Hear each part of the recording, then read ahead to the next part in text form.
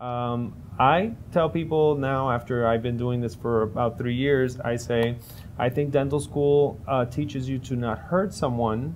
I think it teaches you how to fix a broken tooth, extract a tooth, do a denture, do some very basic things, but it does not teach you how to deal with the many frustrations that dentists deal with failing treatment. And we are very hard on ourselves about failing treatment, and nobody ever tells us, oh, it's the bite. Did you ever realize that, you know, this heavy wear that people are doing and all of these parafunctional habits, because the bite was never addressed? So that that has made a huge thing, the photography and being able to implement so that people could see their problems and they can own their problems. They're not my problems, they're not my teeth. They need to understand them. My job is to diagnose them, give them options on how to improve their oral health and have their teeth for the rest of their life. That is my job and my responsibility.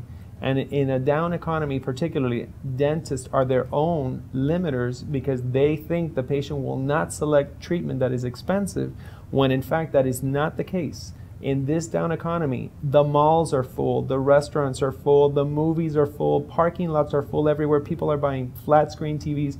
This is about choices. People want to be given choices, and they will select if they believe that they need it and they understand it, they will invest in it. I see it every single day.